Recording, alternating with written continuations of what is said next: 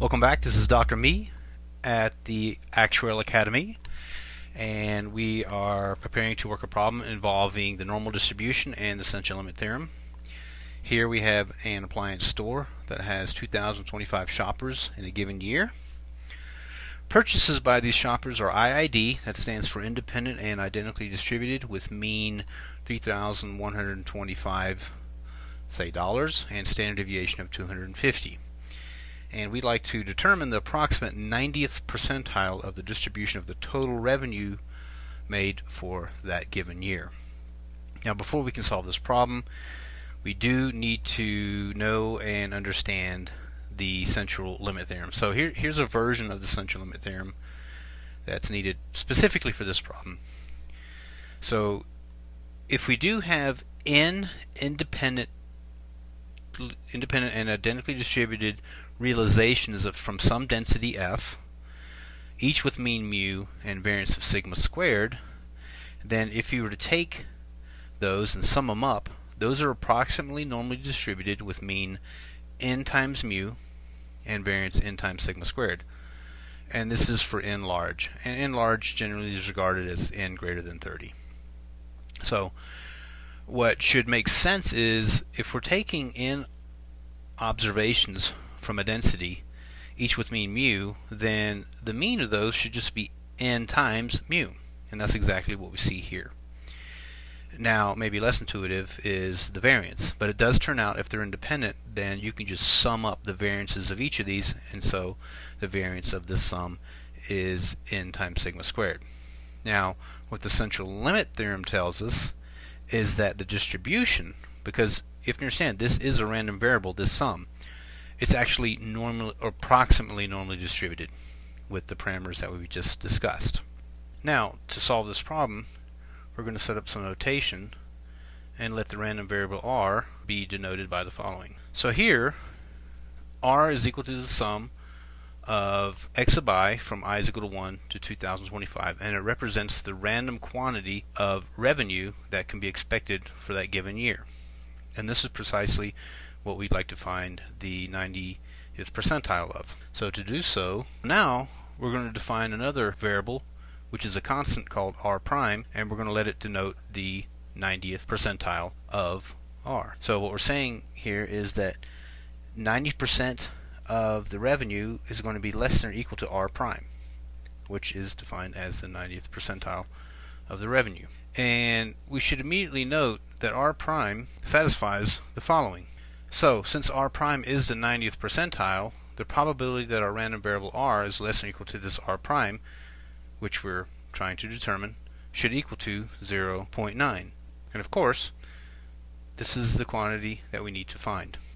So to this end, we need to do a standardization or a transformation of r, and this is very common in statistics and probability, to subtract off the mean and divide by its standard deviation. And that's what I will write right here.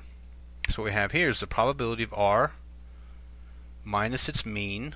We already said that r is distributed with mean n mu and variance n times sigma squared. So here you have to be careful. This is the variance, so to get the standard deviation we take the square root of n times sigma squared, which is sigma times the square root of n, and that should be less than or equal to r prime minus n times mu divided by sigma times the square root of n.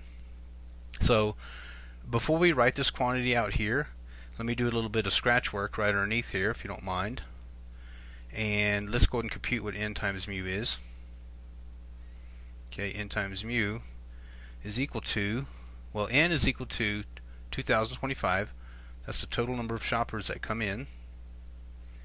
And each, on average, spend $3,125.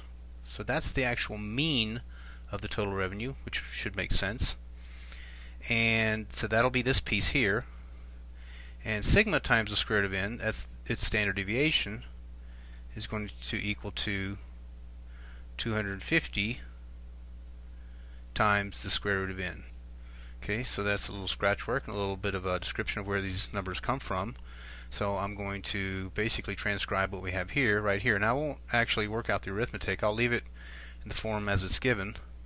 So this is 2025 times 3125, all divided by 250 times the square root of n, which is 2025, and this is still equal to 0.90. Now this piece that I've written up here now, and I'll just do like this little arrow, implies that now this is now distributed as a standard normal random variable because we have standardized it. We subtracted off its mean and divided by its standard deviation, so we can call this variable, or this random variable z, is still less than or equal to this quantity here, which I'll just rewrite now, and it's equal to 0.90. Now we're going to do a little bit of leap of faith here, and I'm going to assume that you know how to read the standard normal table.